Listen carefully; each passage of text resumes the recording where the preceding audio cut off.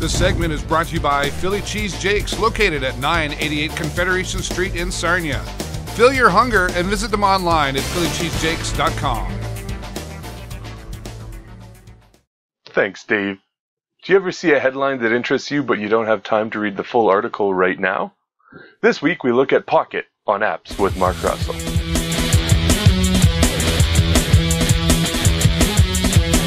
The internet in a nutshell. Too much content and not enough time to read it all. If you just don't have 20 minutes to read that article while your friends are passing around, Pocket will store it for you and allow you to read it later, even if you're offline.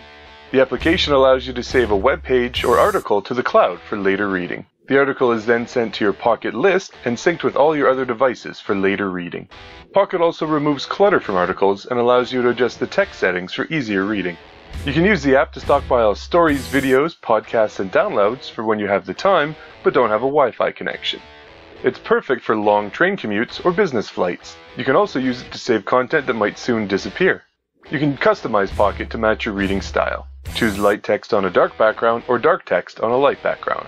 It also has the ability to read your articles to you using text-to-speech.